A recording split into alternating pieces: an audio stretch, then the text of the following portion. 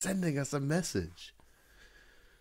That would be a completely different and even more badass take on the book Crash that David Cronenberg adapted. It's Crash. Instead of cars, we're crashing fucking trains. We are fucking ghost trains.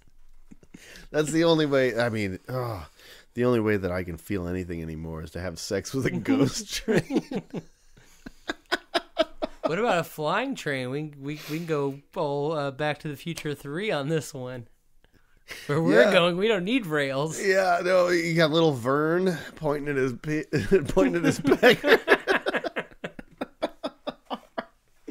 Folks, if you aren't familiar with it, go just look up the very end scene of Back to the Future 3. Doc Brown shows up on a flying train, and he says, "Oh, here's my wife. Here's my creepy progeny. And here's my children, Jules and Vern." And Vern is the Antichrist. He's like a baby. He's like a little baby with the bitter beer face, and then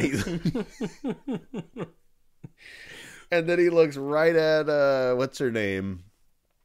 Mary Steenburgen. No, Marty's girlfriend.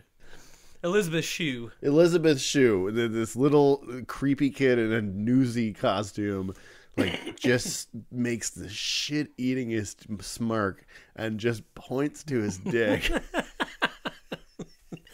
It made it into the movie.